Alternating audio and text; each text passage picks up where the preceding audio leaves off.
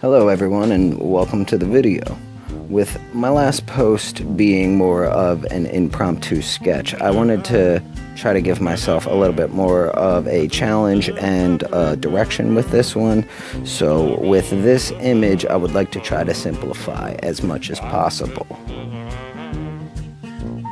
I'm gonna try to get away with using as simple shapes as possible for most of the sketch, just basic squares and triangles, maybe some abstract shapes for the shadows.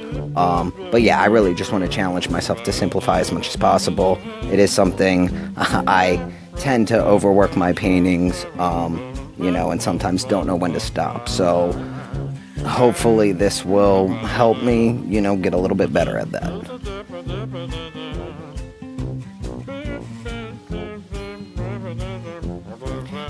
This image has a relatively simple background, so I'm not at all going to try to define it too much. I'm just going to leave some basic building shapes.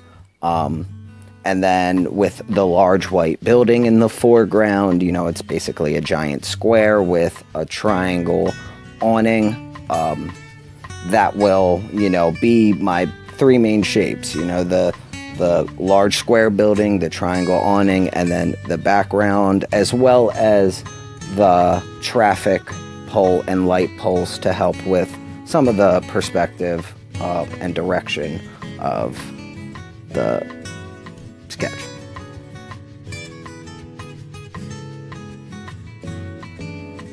So I pretty much just started with a bunch of warm square tones for the lower part of the building. I left the upper part white. I used this greenish, tannish tone for the windows.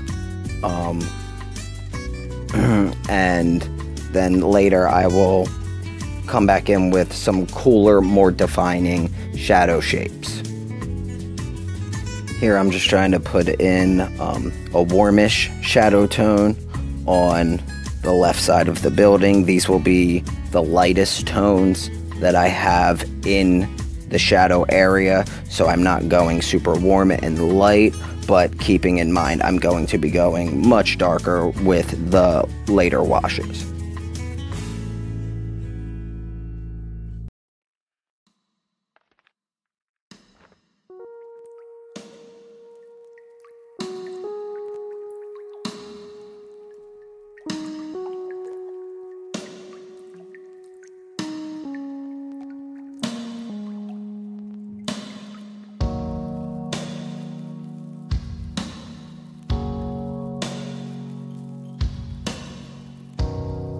Right now here underneath the awning, I'm trying to give the front of the shop some definition and details. So I'm basically just painting some large square shapes to define some windows and doors. And then within the shop window, some random shapes, maybe make something look like a mannequin.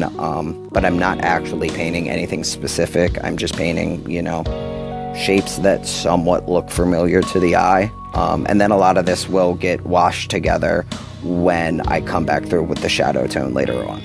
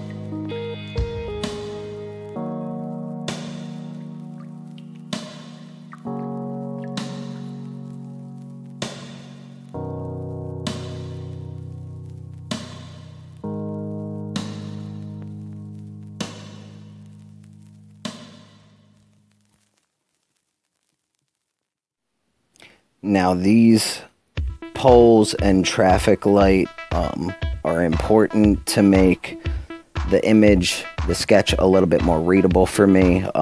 It helps with perspective, and then this traffic light in the foreground, you know, really makes it more readable as an intersection.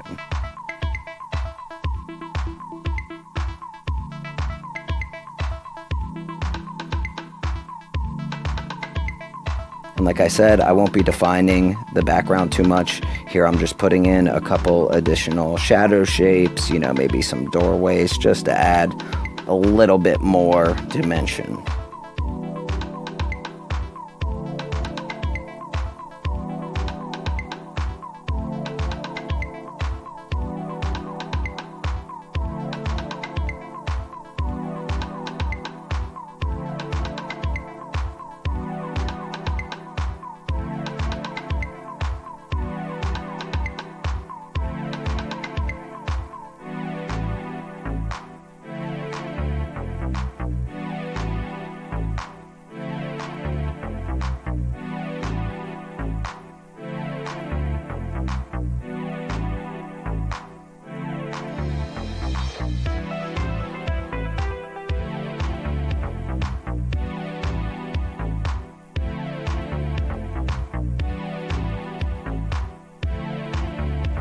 Now these shadow tones are pretty important to me to have relatively accurate, just because it will make the definition on the face of the building as readable as possible if I get these shadow tones as accurate as possible.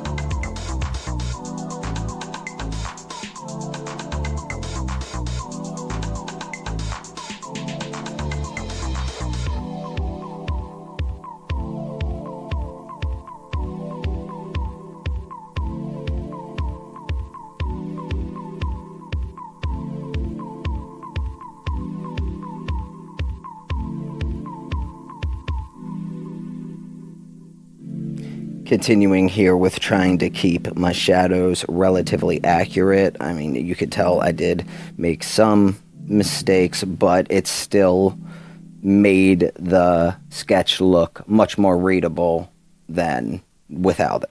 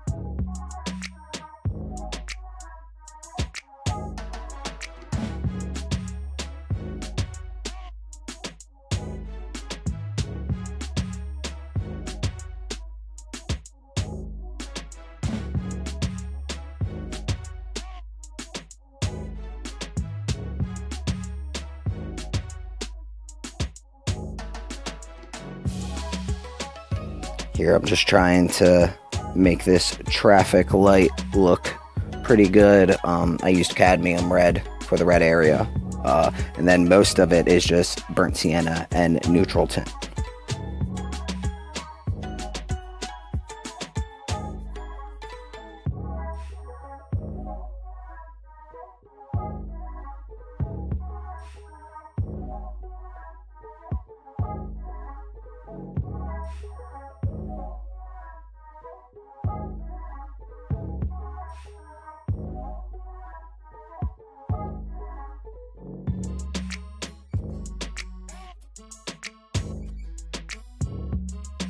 And these side and background shadows are most important for perspective and to help anchor the building into the image, as well as, you know, really solidify the perspective. So to me, they are relatively important to have at least look accurate perspective-wise, not necessarily shape-wise.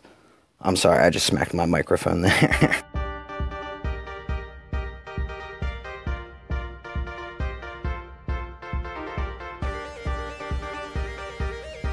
Alrighty, and here I'm just, you know, putting in some final shadows and dark tones to really flesh out any small details of the image, make it look a little bit better, as well as these power lines fading into the back will make the left-hand side of the sketch not only more interesting, but as I've said 5 times in this video, will help with perspective. In case you guys can't tell, I'm pretty big on perspective. A lot of the times you nail the perspective, it'll end up looking good.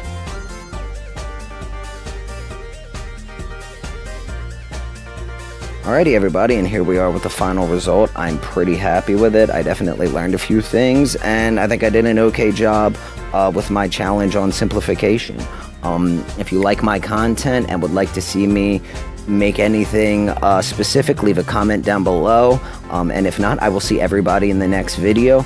Everyone have a beautiful day and keep on creating.